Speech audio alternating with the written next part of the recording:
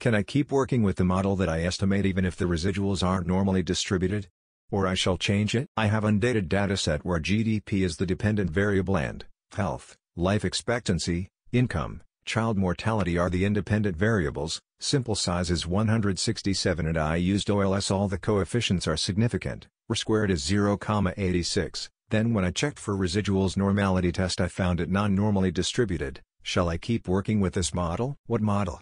How can we possibly answer this without having any idea what you're trying to do? A Box-Cox transformation of your response variable may improve normality and improve the reliability of predictions. There's no way to tell from the information given. First things, what is the model?